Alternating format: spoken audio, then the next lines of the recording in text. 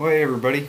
So I was tagged by Rod at Beating Around the Bushcraft caywood to do a video on my favorite bushcraft knife. And I guess to answer that, I'm going to have to decide exactly what bushcraft is because I'm not a real hip guy and I'm not real trendy, so I don't keep up on things. And I guess from what I've seen, bushcraft just means outdoorsmanship and camping and taking care of yourself in the woods and having a little general knowledge of the outdoors and the environment and how to take care of yourself in such. So when I'm camping and hiking and stuff like that, I guess my favorite knife to carry, my most reliable old-time knife is this. I think I'd had this already, right?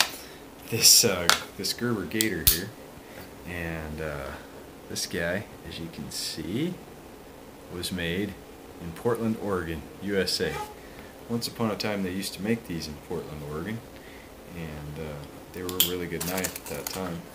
I don't know how the quality is now that they're being made over there in China, but I've had the two of these, gosh, 13 or 14 years, maybe more. And the blades still stay razor sharp, and they're light knives, and for a folding knife I think they're a great knife. The grip on them is really nice, that rubberized gator skin grip. It's no joke, and it's really ergonomic. They're great for doing work, at least for me. You know, maybe they don't work for you, but they work good for me. And when they're wet, you can't lose grip on them on the river. I like them. I obviously don't take them in my kayak. They're too sharp to be messing around with if you can't see good, but razor sharp knife, super pointed.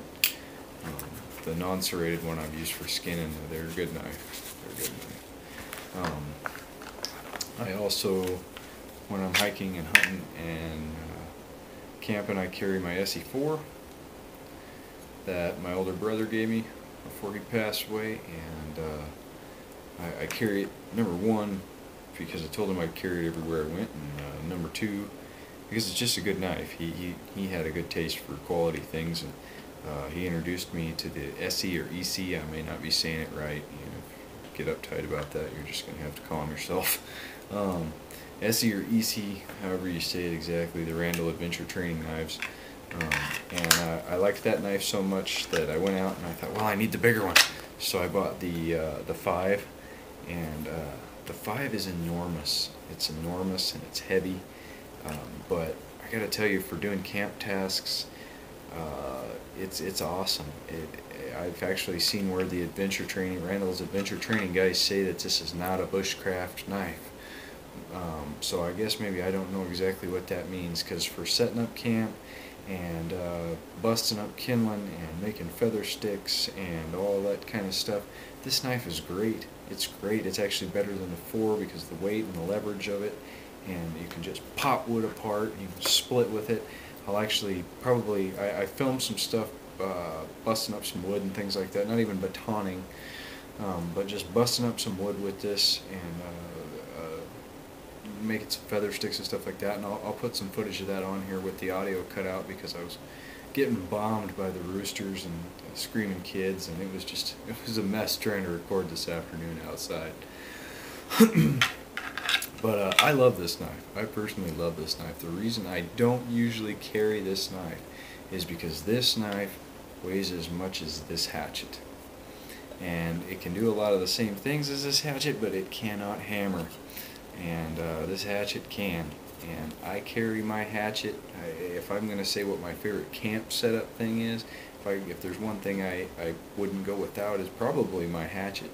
Because for pounding in stakes and sharpening stakes and whittling sticks and making kindling, chopping off limbs, and when you saw down a small tree, just deliming it real quick with a good sharp hatchet. You just can't beat a good sharp hatchet. I know Lars on Survival Russia says it's just romanticism to carry a hatchet, but I gotta disagree with the great Lars on that one, because they're super useful. Super useful. I use mine around camp crazy. And this is not even an expensive hatchet. This is just a Collins axe hatchet. You get this at your hardware store for like 20-25 bucks.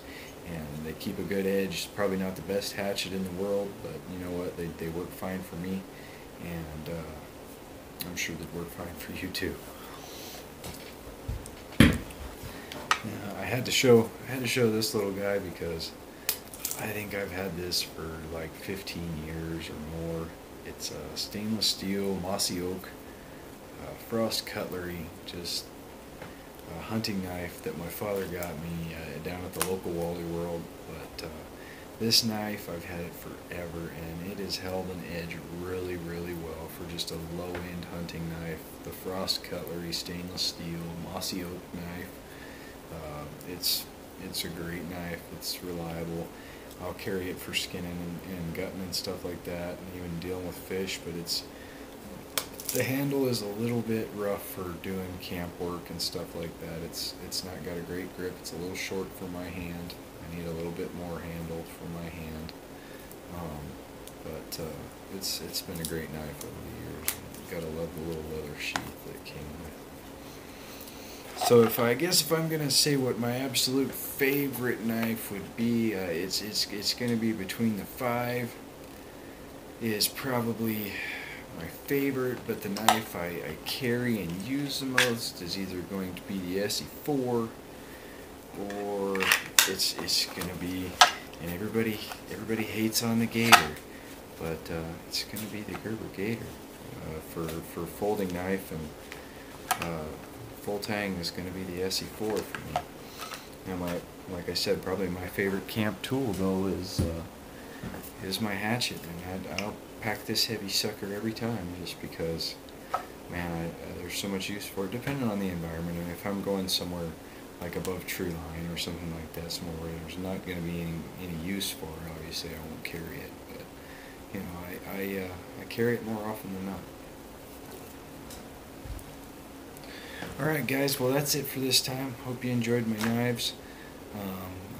Like I said, I'll put a little bit of footage in there of me kind of processing some wood up with the 5 and the 4, and just show you guys a little bit of these knives in action, but I'm going to have the audio cut on that because I doubt you want to listen to my roosters crow. I chased them, but they wouldn't stop, man. Thanks for watching, and we're up about 46 subscribers right now. It's almost hard to believe. We've only been doing this about a month, and I know that's like nothing to some people, but that's huge for me. I'm not involved in any kind of other social media of any kind or anything like that, and I'm really not the kind of person to do this kind of thing, but I was talked into doing it, and I'm really glad I was, because I'm thoroughly enjoying it, and I've really enjoyed all the other outdoorsmen that I'm corresponding with, meeting you guys and getting to know you guys and your channels, and this has been something fun for me and my family, and we're going to keep doing it. I'm going to keep bringing you guys adventures, and hopefully it'll just get better and better as I get more and more things figured out. The wool blankets that I featured on my last episode, I'm going to try to get a link put in some of my videos where you guys can go straight to the Shepherd Stream and buy those wool blankets if you want to from my videos, because I'm not trying to pitch you guys here or anything, but those are great blankets, man, and they're awesome to have. In the summertime, I'll probably just carry one of those blankets and my ground pad when it's really, really warm. You know, obviously not in some places where it could get hairy, but they're pretty nice, man. They're pretty nice, and they don't want to burn like polyester does. That's everything nowadays is made out of flammable petroleum products, and I'm personally really fond of cotton and cotton and wool as much as I can on my body, for both work and for outdoors and adventuring, because your body just adapts to it better. You breathe and you don't sweat as much, and the sweat that you do have gets wicked away from you. So really would implore you to look into wool winter wear, man. It's nice stuff. But like I said, I'll have a link for you guys in the future for those blankets, so that you guys will be able to get your hands on those blankets from Shepherd Stream. That's all organic wool products, so it's nice. You won't be, you're not putting any poisons on yourself or your kids or your family. They're good quality products made by a nice family company. In fact, part of my family works for it. So yeah, I mean, I got something to gain in this, but I'm not trying to push nothing on you that I don't use myself. And I mean, you've seen I bet my life on them blankets. But anyway, guys, everybody who's commented or subscribed, liked, or even just come by to watch even one episode or 5 minutes of an episode, I thank you very much. This is all very personal for me, and I really enjoyed making these, and it's been a real good time. We're going to keep, like I said, cranking stuff out for you guys. So stick around, and don't be shy. Say hi in the comments and give us a like if you enjoyed the video. Hit that subscribe button if you haven't yet, if you like the stuff. If not, you know, it's not for everybody. But thanks for watching anyway.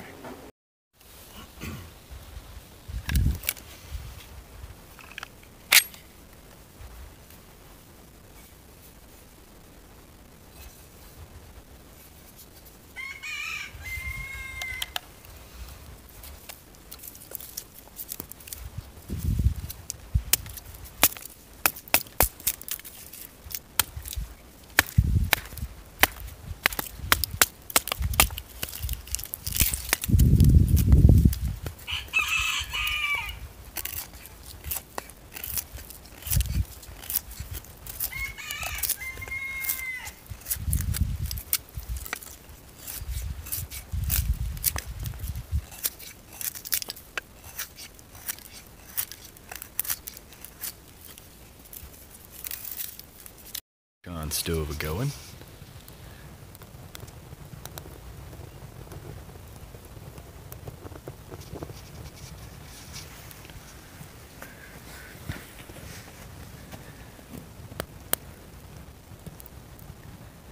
See, it's starting to burn its way up the wood. And man, when that guy gets going, it gets going.